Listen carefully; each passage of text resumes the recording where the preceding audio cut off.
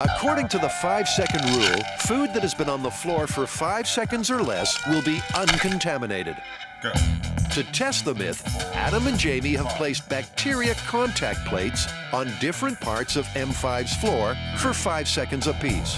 5. The plates have been incubating for 24 hours at body temperature to see just how much bacteria they've picked up. Let's scoop them up. Ooh. They're all kind of yummy, aren't they? Oh man, this stuff is rank. Yep. To discover M5's level of hygiene, the guys count the number of bacteria colonies on each sample. The bathroom number 2 looks like a bloody horror show. I think I dropped it right in someone's drop of wee or something. Shop floor number 2, 132. Lunch table number 2, Yeah. 26 colonies. Adam's like a kid with a new chemistry set. I love having bacteriological test stuff. Come to think of it, Adam is a kid with a new chemistry set. Later on, I want to lick one of these and get a dog to lick one and see if my mouth is cleaner than a dog's mouth.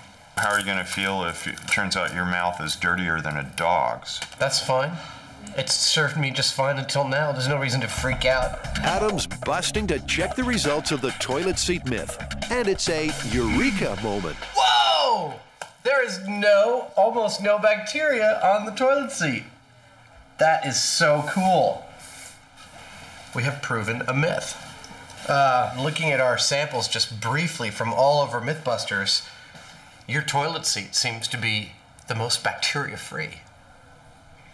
Well, you know, that doesn't really surprise me a whole lot because we're testing the floor, you know? But like, people don't rub their bare bottoms on your floor all the time.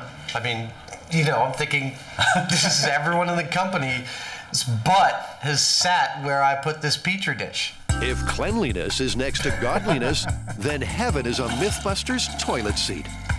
Toilet humor aside, what did the floor test show? On all of these figures, there's sometimes a very wide variability between 2 spots we chose that were side by side. I mean, we might not end up testing the 5-second rule here. We might end up testing where you happen to drop the piece of food. What we need to do is to start with a sterile surface and evenly contaminate it so that we have an even playing field, and that will boil it down to the time, not the actual surface or what's on it. Right, so yeah, cleanly bacterial inoculated. Right, that sounds great. I see some pans. We have some tiles. Final floor tiles. We have beef broth. Ooh. And we have some pans. That's 5 days now? They smell really, really bad. Yeah, I know. Let's get them out, hang them up, and dry them off and see if we can use them today. Jamie punches out plastic templates which will ensure sample sizes are consistent.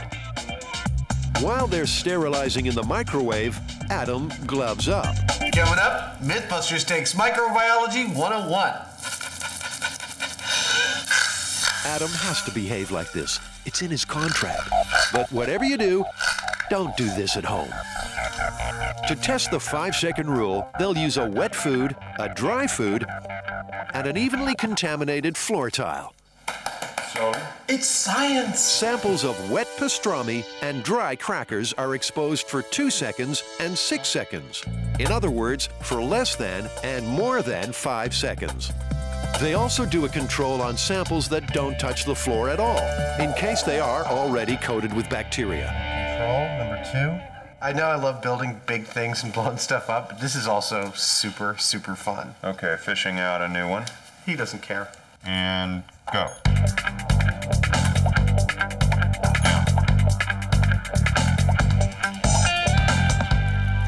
And the bulk of our MythBusters bacteriology test is done. So this is supposed to be our definitive test of the 5-second rule. What do you think is actually going to happen? I don't think there's going to be any significant difference. I tend to agree with you that there's not going to be a significant difference between 2 seconds and 6 seconds. But shall we start counting? The results show that all the food did pick up bacteria from the floor tile. 21, for cracker 2 seconds. But the wet pastrami picked up more than the dry crackers. 322 for meat, 6 seconds. On the crucial question of time, the results were less than definitive, with no conclusive distinctions between the 2-second and the 6-second samples. So does that mean that it's better to eat crackers that have been dropped on the floor than pastrami that's been dropped on the floor? Well, not exactly, but it does mean that if there is something harmful there on the floor, the odds are the pastrami is more likely to pick it up. But what about the 5-second rule? Was there a difference between the samples dropped for 2 seconds and the samples dropped for 6 seconds?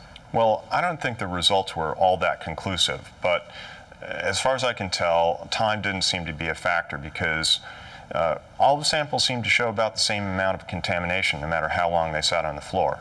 But I'm not ready to put this one to rest just yet. I think we have one more test to do. It's not really about the food and it's not really about the floor, it's about the time. And I'd like to eliminate the food and try applying our contact plates directly to our inoculated floor surface for the correct periods of time, 2 seconds, 6 seconds, and see if there's any difference in how much bacteria they pick up. I think that makes sense. It's removing all the other variables. The 5-second rule has been around a long time, and it's not giving up without a fight.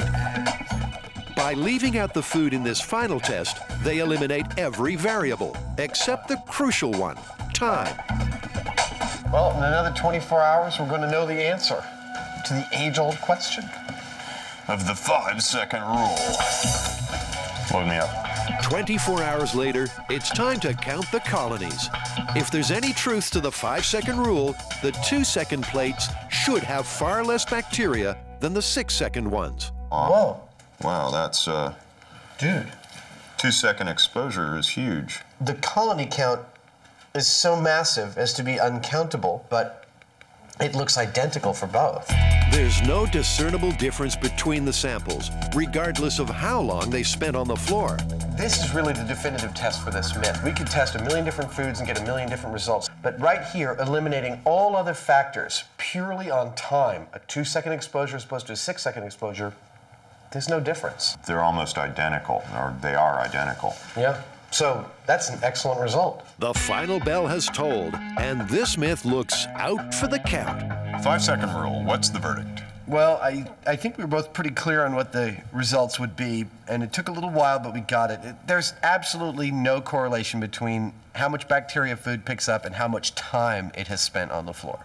In fact, it seemed like it was all about everything else but the time. It was how moist the food was, the surface geometry of the food, what was on the floor and how contaminated it was, and all those kinds of things. Yeah. But it wasn't about the time. We got to figure out a bunch of other cool stuff, like the toilet seat's the cleanest place in your shop. And that your mouth's dirtier than a dog's. And speaking of which, are you going to let your kids eat off the floor? Well, I'm raising them off of your life story that you told me. I figure if they eat off the floor until they're 8 or 10, they'll have a super hardy constitution.